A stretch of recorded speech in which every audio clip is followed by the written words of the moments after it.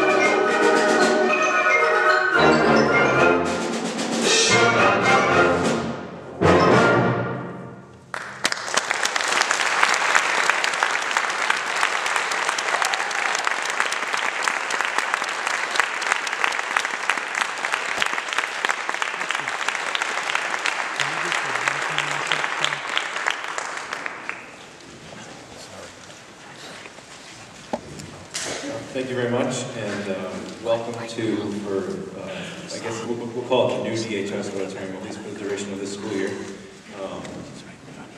I have to tell you, it's really a very exciting night for us.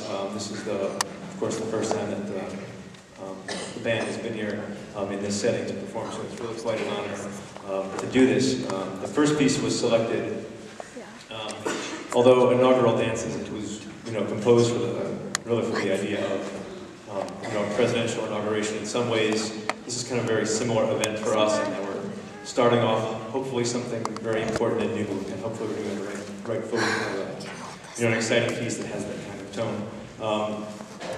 For all of you who are new to the Capital High School Band program, the programs the program includes notes on all of the pieces, so that if there's anything you don't quite understand, hopefully we provided you with some background to help explain what's going on in the piece.